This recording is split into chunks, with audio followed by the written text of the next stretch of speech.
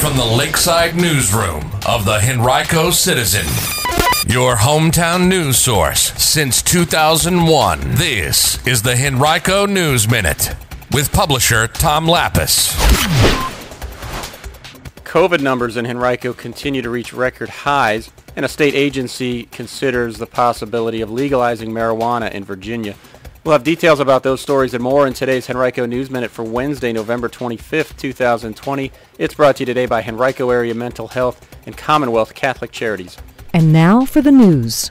Well, new COVID-19 cases in Henrico continue to increase at record levels. Yesterday, the Virginia Department of Health initially reported 113 new cases in the county. Today, that number jumped to 133. Adding an additional 70 cases this morning, and that's the most cases confirmed in a 2-day period in the county since the pandemic began at 203. It also brought to 84 the average number of new daily cases reported in the county during the past 7 days, also an all-time high. Yesterday, 12 new hospitalizations in Henrico were connected to the virus. That tied the second most on a single day, which was set back in April. The record was set the following day in April at 14. Today, just 2 new hospitalizations were reported in the county, but 5 new deaths also have been attributed to the virus in Henrico, 2 yesterday and 3 today.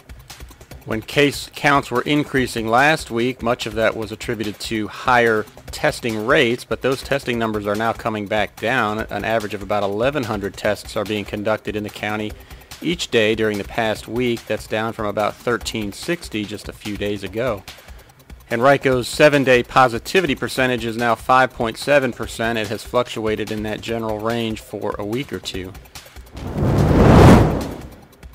Could legalizing marijuana in Virginia help address social disparities and inequities? That is one of the topics that the state's legislative watchdog agency is exploring in a new report examining how the Commonwealth could legalize marijuana.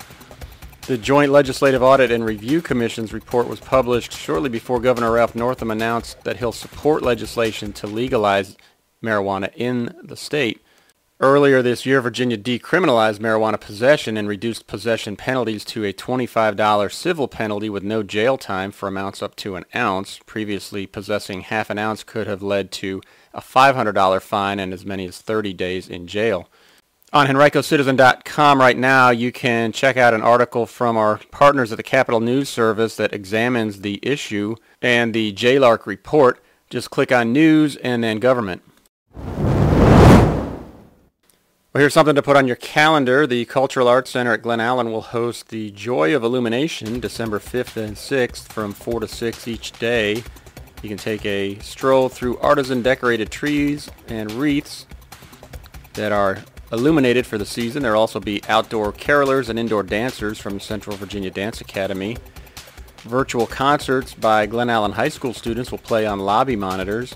And Santa will make a quick visit in the sculpture garden to read "'Twas the Night Before Christmas" through a microphone with everyone socially distanced. Admission is free. Masks are required. For details, you can call 261-ARTS. Well, U.S. Representative Abigail Spanberger's office this week announced that it had passed about $4 million in casework funds back to constituents in the district, the 7th district. That money comes from a variety of places, including backlogged benefits and constituents who are dealing with federal agencies or programs. In total, Spanberger's office closed more than 1,600 cases for residents of the district.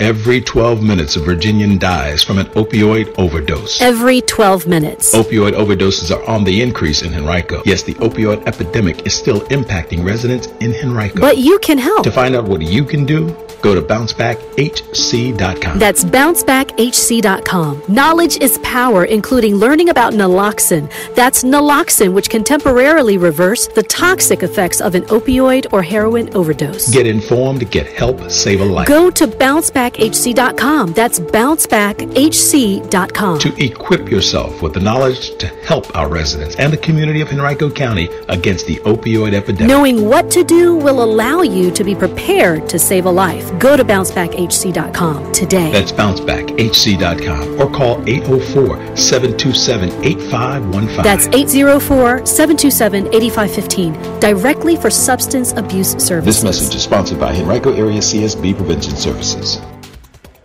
Well, if you need to renew your commercial driver's license, you can now do so online. The Virginia Department of Motor Vehicles announced that earlier this week. CDL holders previously were required to visit DMV in person each time to renew their credentials, but because of COVID-19, the agency is changing course. You can visit dmvnow.com to learn more. Some who are not eligible to renew those licenses online will need to schedule appointments to renew in person. Every week on HenricoCitizen.com, we give you a sampling of reported incidents and arrests from around Henrico County. You can check out our crime report for November 20th through 25th right now on our website. Just click News and then Crime. Also today on HenricoCitizen.com, our weekly roundup of recent property transactions. You can take a look at those by clicking on News and then Property Transactions. And just a note that we at the Henrico Citizen wish you and yours a happy Thanksgiving and a relaxing one at that. We will be taking the next 2 days off, so check us out on the News Minute on Monday. Be sure to visit HenricoCitizen.com in between for anything breaking or developing. Today's Henrico News Minute has been brought to you by Commonwealth Catholic Charities. Change the world for a teen who needs you. Become a foster parent. Learn about Commonwealth Catholic Charities' International Foster Care Program today. Call 804-545-5949 or visit cccofva.org to learn more.